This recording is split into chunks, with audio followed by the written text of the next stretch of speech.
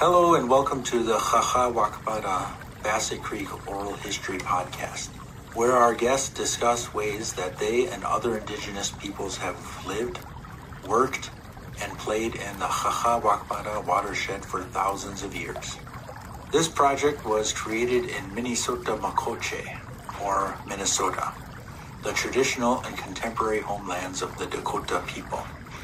The project was co-led by Dr. Casey Keeler and Crystal Boyd, with support from community partners. More information is included at the end of this episode. On behalf of everyone who contributed to this project, thank you for tuning in. All right. Good morning, Grant. Thank you for joining us for the Mdewakanton Bassett Creek Oral History Project. So the first question for this project, and I know you didn't actually grow up in Golden Valley, and that's okay, but for how long and when did you live in the area that surrounds Bassett Creek and the Mdewakanton watershed? In your case, this would be Minneapolis. Oh, so how long I lived in Minneapolis? Yes. I would say, I believe, so I mean, it was when I was from fourth grade through graduation. So like 2007 through 2015, maybe, or 2006. Okay. From So 2006. I think like 9 years. Okay. So about 2006 to 2015. And that's when you left for college? Yes. All right. Do you know what brought you and your family to this area? My dad's an Episcopal priest, and we moved for his work. I did not know that. That's a very interesting connection to this project then, and thinking about the role of faith-based communities. Mm. So we know, or I know, that you attended Breck, which is located in Golden Valley. When you were a student there, what sorts of Indian education programming did they have available, if at all? Well, there wasn't specific Indian education available.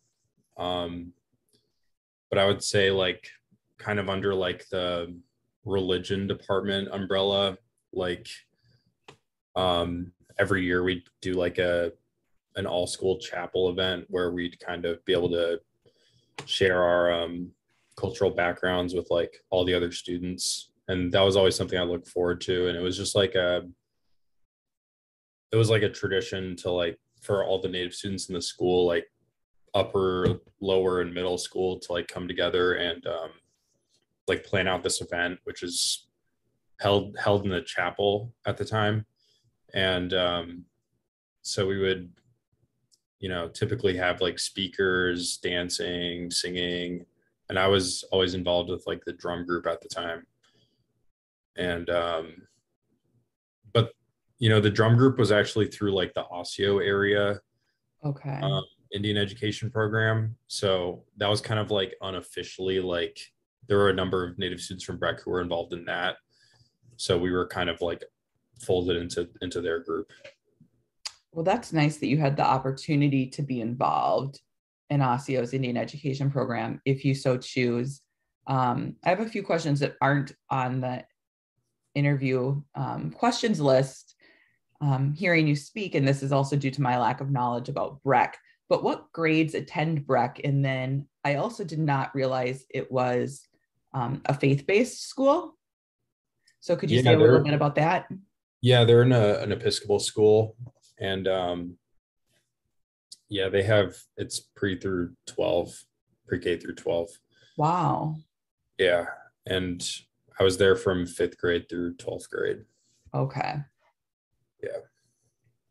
That's nice too, that they did have some Native programming for students. Do you know any idea of the numbers of Native students that went there? I know when we were chatting before the interview started, you mentioned that there always seems to be a cohort of Native students. Yeah, I mean, so class sizes were pretty small, like around like maybe 80 people. So I'd say the whole school put together, like maybe around a dozen. Okay. Maybe a little bit more than that. But I was pretty lucky because there were the Buffalo Heads, Eli and Ira, they're twins, and they were both in my grade. And then the Stately family, like there are two of them, and then the Luciers, and Eli and I also had an older sister as well. So, and I have a younger sister, and so yeah, there was I don't know, there were a lot of siblings and like families who went to Breck, Native and families. all the families you mentioned, you were all relatively close in age. Yeah. I think the Luciers were older. Most of them graduated before I got there, but I've been able to get to know them since then. And like they would also return to the school for like the for different events, like not always for like, I don't think for like the Native American Chapel event, but like for like other talks and stuff, they would come back and be able to get to network with them and stuff. I feel like this is pretty impressive.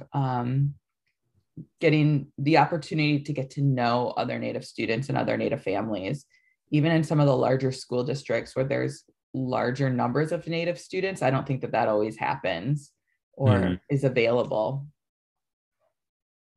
So did you know any other Native families or individuals in the area outside of the Breck community?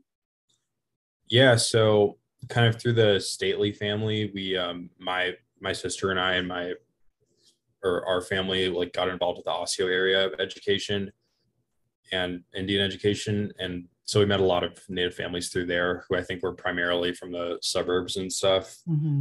But yeah, my dad's like pretty involved in the Native community and urban Native community. And we lived in South Minneapolis. So yeah, kind of through the church and other maybe community events, got to know a lot of Native people. So with your dad being a pastor, and was the church that he worked at, did they have a primarily Native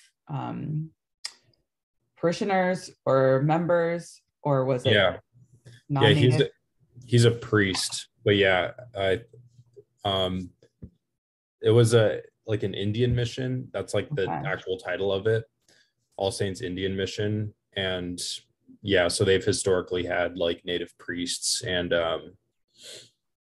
yeah, mostly Native congregants, parishioners. Yeah, that is important work.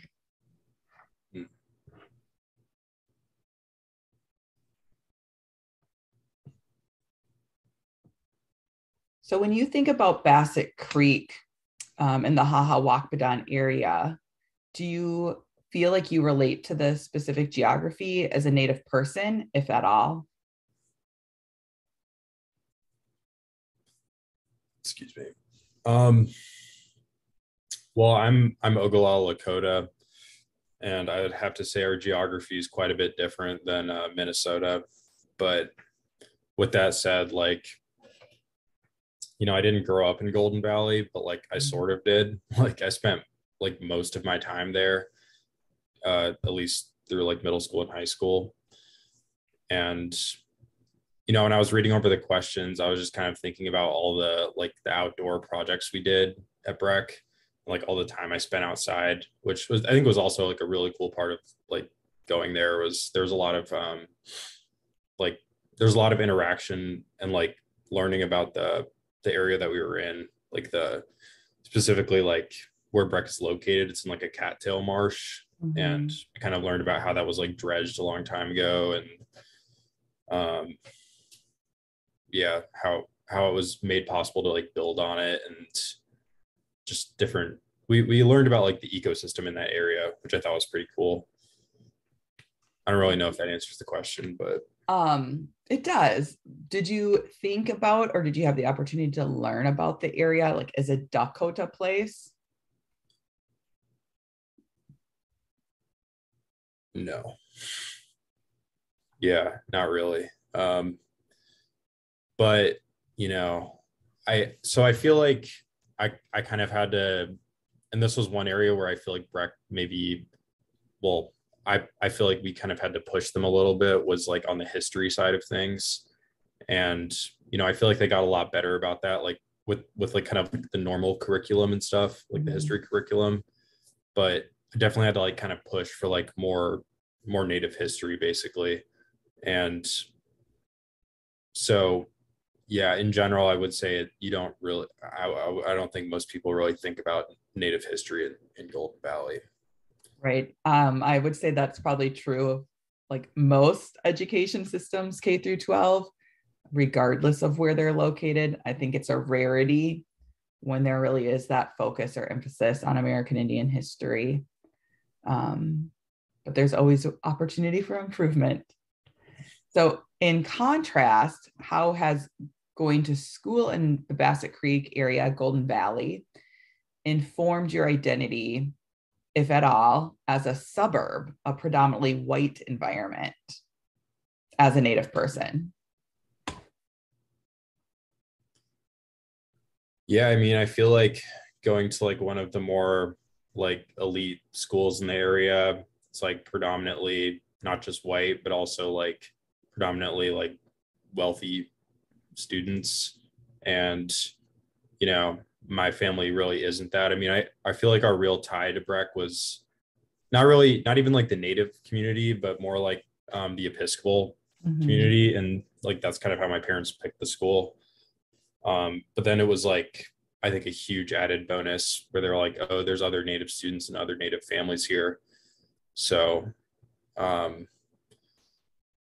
I mean, I guess I would just say like my time in Golden Valley and at Breck was like, you know, definitely felt like an outsider sometimes, but there was also like a really tight core of, specifically in my class, I just feel really lucky that there were two other Native guys in my own grade. So we were just like a really tight bunch. Right. And some of these other interviews that I've done, you know, one of the other participants, she went to Minnetonka, which is very large and very white and very affluent, and they didn't have the opportunity to participate in Indian education programming. So it's interesting how we really think about the West Metro in particular is a place of like whiteness and also varying scales of economic kind of opportunity. So I think when I think about the West Metro, you know, I think about places like Golden Valley, but also Crystal or Brooklyn Park, and Plymouth and Minnetonka. And I think we all have ideas in our mind of then what those places look like economically as well. So I can imagine going to a school like Breck and Golden Valley, as you mentioned, where, you know, it's white, but it's also, you know, there's a lot of wealth there too. So in thinking about your involvement in cultural activities, primarily it sounds like through the Osseo Indian Education Program, were there any activities that you partook in the Minneapolis area with the urban Indian community? And similarly, in terms of cultural involvement, did you ever return to your tribal community or reservation? Yeah, I mean, so I think the drum group in Osseo is kind of like the main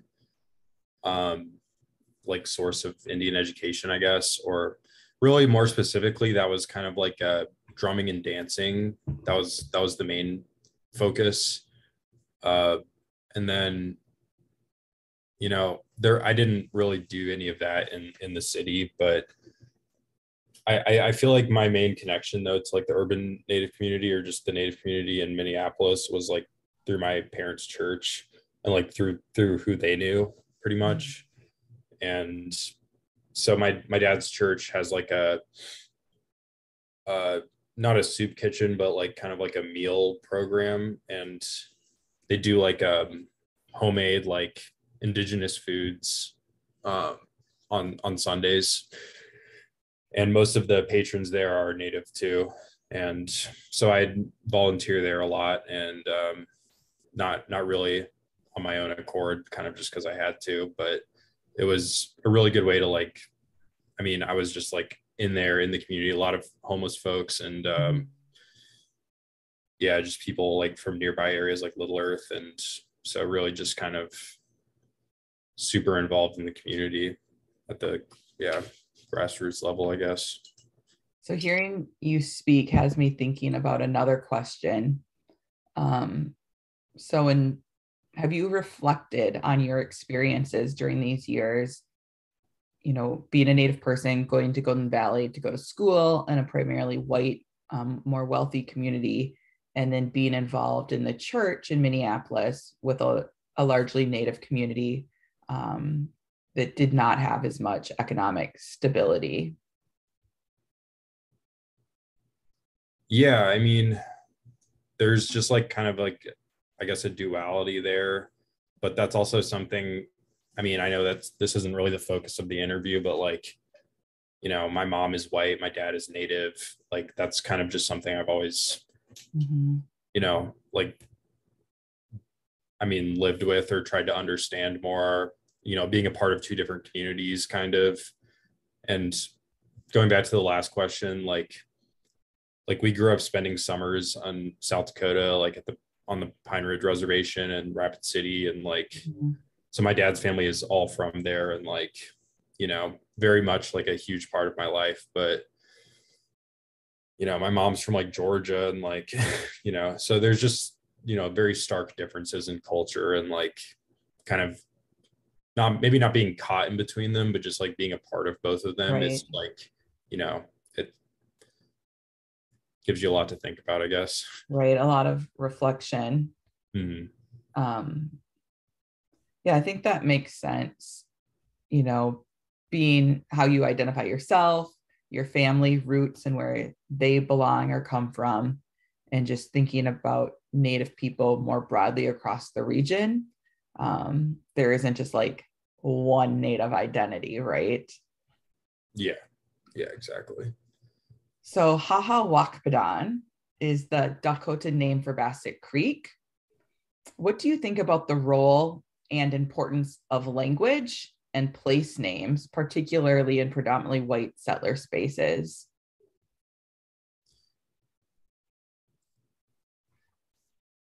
Well, you know, I guess I'm a pretty big fan of like the common use of Native words and stuff like as place names.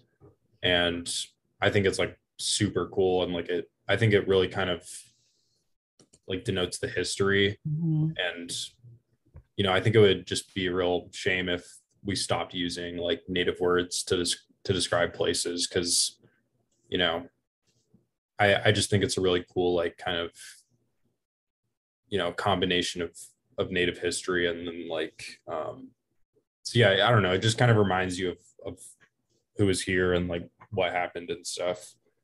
And I was pretty involved in, or I mean, I did a research project on Bde Maka Ska, but that was before the name was changed, and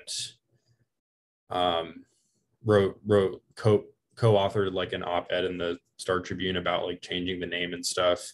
So I was feeling pretty passionate about that in like high school for sure. So did you have the opportunity to meet Kate and Carly Bean during that time and their involvement in that name change process? I did my PhD at the same time as Kate Bean. We both have our degrees from the University of Minnesota American Studies program. So it was a very exciting time when that name change came about. That's awesome. Do you want to say any more about your research that you did around Cloudman's Village? Yeah. I mean, I got to do this really cool project through Breck's Advanced Science Research program, and like it was like really tailored to my interests, which were history mostly, but it was a science project because we drilled like a core sample out of the lake, and like I analyzed like the pollen grains in it, and like was just kind of like, yeah, like they were farming at this time, and it's really cool. It was like a Dakota agricultural village and stuff. So yeah, it was just a great like professional development opportunity too, like learning how to present and do stuff like that. But yeah, I got to go to like a Native American science fair and stuff, and do some other really cool things with that.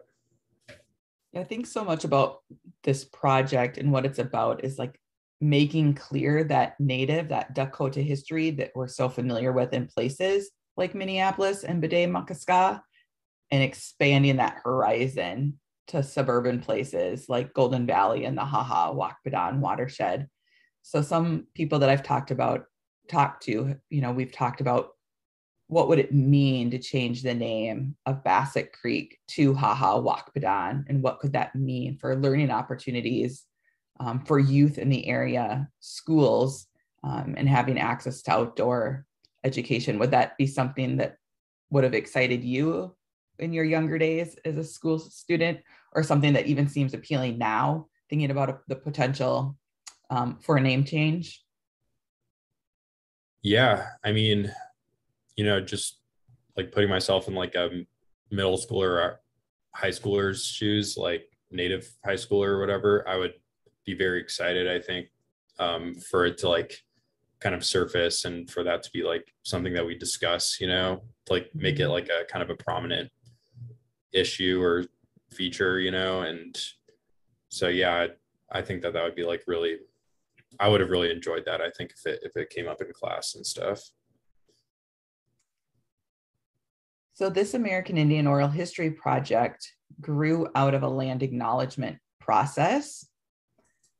What are your thoughts on land acknowledgement statements? And then after the work has been done to create a responsible land acknowledgement statement, what are follow-up or supplementary work that you would like to see?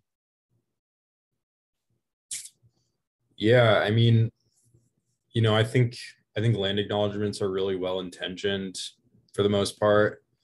I just think it's tough if like all the work behind it kind of falls on like Native folks and stuff, but obviously I think Native people should be consulted on it and stuff like that. But that's what I think sets this project apart, is like I don't think I've heard of like kind of like a full-scale grant opportunity coming out of a land acknowledgement. And because usually it can just kind of be paying it just won't mean much, like if it's just kind of words on paper or whatever. So yeah, I mean, ideally I think land acknowledgements mean something more than just like kind of a signal that, right, like an endpoint, like, hey, we did it. Yeah, exactly. Have you seen is there any other organizations or institutions that you have seen do land acknowledgement statements and then some other sort of action?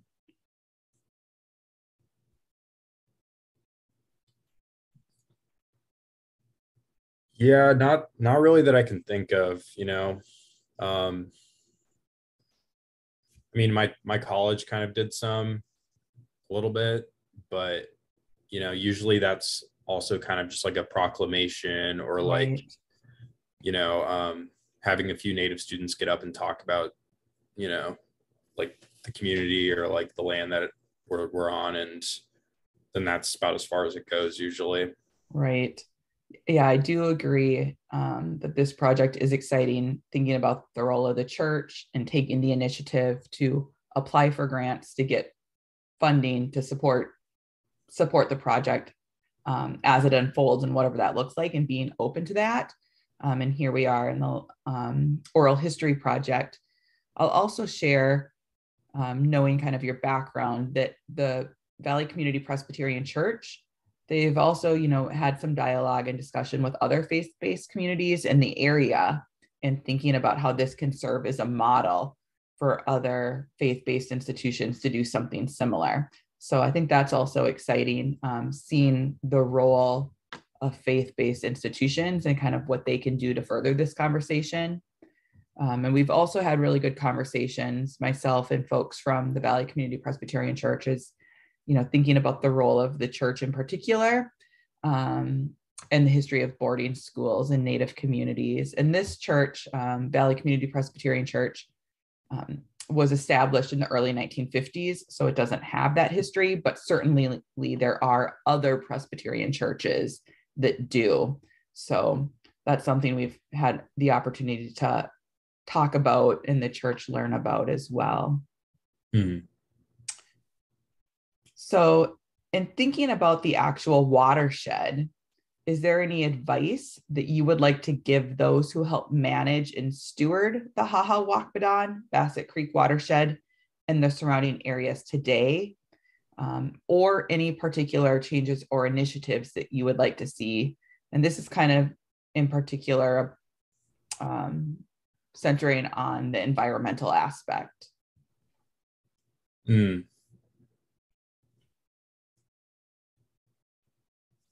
Yeah, I mean, I don't really consider myself like a environmental expert or anything like that, but as like a native student who did like a research project on like the environment, and like, I feel like if it's possible to like involve native students on efforts like that and like give them work experience and stuff like that, that would be like a really awesome like initiative that they could do. So maybe trying to find like native students in Golden Valley or surrounding areas to like get involved with that. That'd be, yeah, it's a great experience. I like that response. I'm learning quite a bit about the watershed myself through these interviews. So I've learned, the watershed has been quite polluted, and that once the watershed or the creek itself kind of gets to Minneapolis, it's tunneled underground. So there's also conversation of what would it look like to daylight the entirety of Bassett Creek. And I do think getting Native youth involved is a good opportunity in general, but also a good opportunity in terms of education. So in thinking about yourself as a Native person going to school in a predominantly white suburb, is there any advice or words of wisdom you would like to share with future generations of Native students? Yeah, I mean, I would just say like, maybe this isn't really advice, but just kind of what I did was like, I had people to look up to, like other Native students to look up to, and not even just students, but just like professionals or like artists and stuff like that. And, like the Erdrich family, Yes.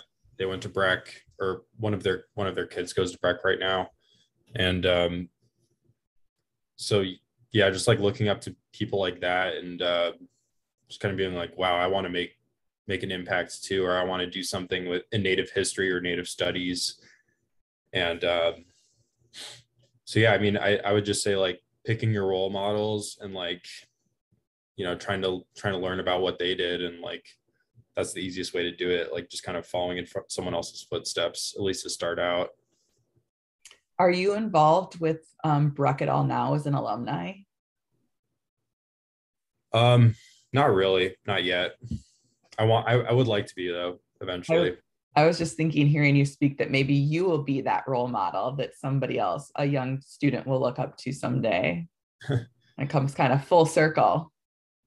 Yeah, that'd be really cool. I mean, I just saw like Native students who like went to Dartmouth and stuff, and I was just like, oh my god, like I gotta do that. And like, and then one of the Luciers, her last name is Six Killer now though, like her husband, like I've been able to network with him, and kind of he's a lawyer and stuff. And so yeah, it's just like kind of picking your role models, and like, yeah, it works. I don't know. No, I agree. It is good to have Native role models. Yeah. Is there anything else that you would like to share that we may have missed during our conversation today?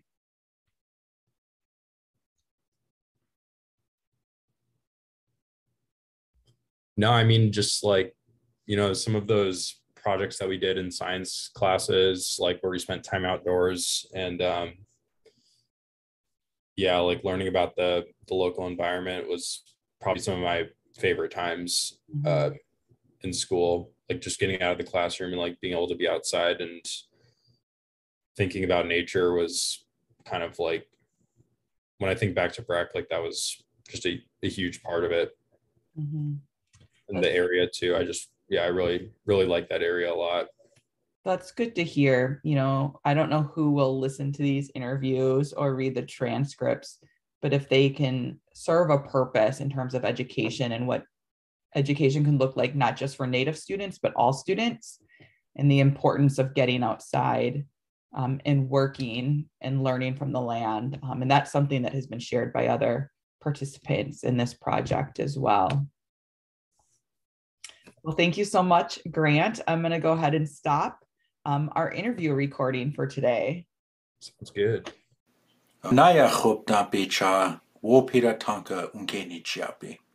Thank you for listening. This project may serve as a model for other communities that seek to go beyond land acknowledgement. To learn more about this oral history project, please contact Hennepin History Museum. The project was produced following the standards and principles of the Oral History Association. In addition to this podcast, the interview recordings, transcripts, and narrator files included signed legal released agreements can be found at the Hennepin History Museum.